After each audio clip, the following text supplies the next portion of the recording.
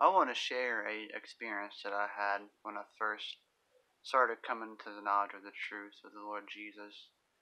After my grandma had passed away, um, in the time of her passing, I was with a girlfriend. Um, we was shacked up together in this apartment. We wasn't married or anything of that sort.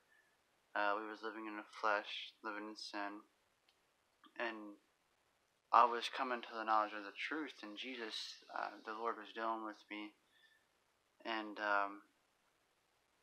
so I knew that I had to get away from her. That I had to break things off in order to follow Jesus, in order to be obedient to Jesus. So that's what I done. I told her to go back to her mom's house or somewhere where she can have room to concentrate on God, get her heart right with Jesus. And I was in the process of doing the same thing. And she couldn't understand that the Lord was dealing with me, that He was speaking to me, that He was convicting me of all my sins. She couldn't understand that because she was living according to the flesh, and she wasn't getting convicted for any of her sins or anything. So I had to break things off with her, and so that's what I done. And I was still in the apartment, but across the hall, they was smoking and selling weed, and people being loud downstairs and getting drunk. And I used to be a big weed smoker and pot smoker and drunkard, and just used to live a simple lifestyle. So I could feel all the evil around me. I could feel demons and evil presence and the powers of darkness. So I had to get out of there.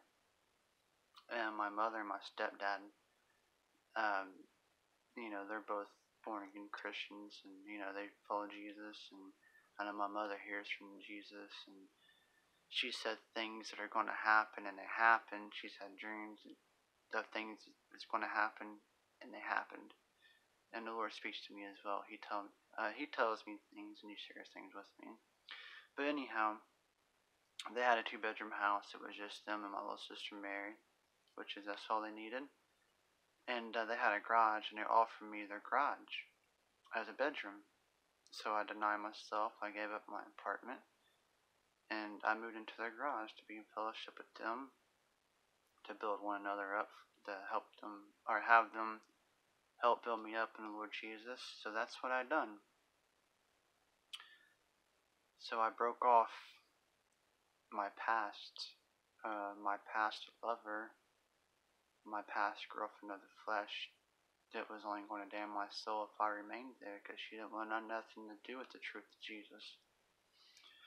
So I hope that can help somebody, and I want to read to you some scriptures that really stood out to me on this matter. And the first one is in 1 Corinthians chapter 5, verse 17. And it says, Paul wrote, "Therefore, if anyone is in Christ, he is a new creation. All things have passed away. Behold, all things have become new." So I knew since I was in Christ Jesus, all things was going to become new. If I wasn't going to follow after Jesus, then I wouldn't have made that change. Then also going to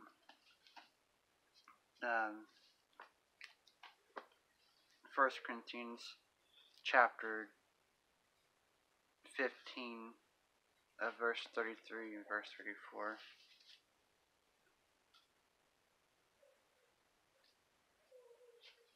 "Do not be deceived. Evil company corrupts good habits. Awake to righteousness and do not sin. For some do not have the knowledge of God. I speak this to your shame."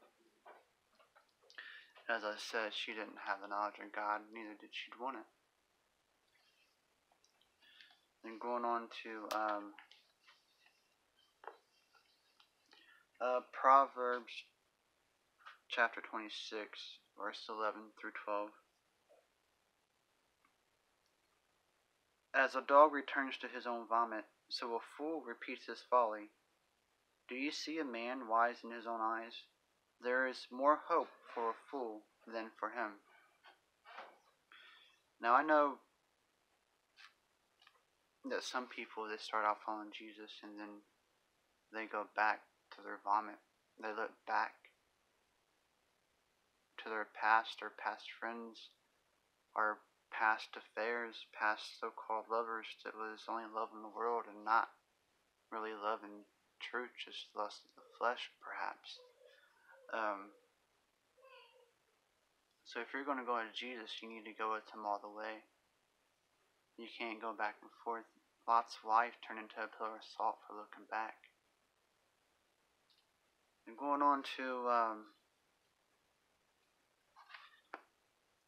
Jeremiah chapter 17, verses 9 through 10. The heart is deceitful above all things and desperately wicked. Who can know it? I, the Lord, search the heart. I test the mind, even to give every man according to his ways, according to the fruit of his doings. So, I just hope that this can help somebody, that you're staying growing in Jesus, that you're not going back and forth. That's just a double-minded man or woman or person, unstable in all their ways. So if you're going to follow Jesus, you need to be that new creature, a new creation in Christ Jesus. You need to be about your Father's business and quit holding on to the world. Your past, it was in the world. I hope that this message can help somebody. May the truth of God be with you.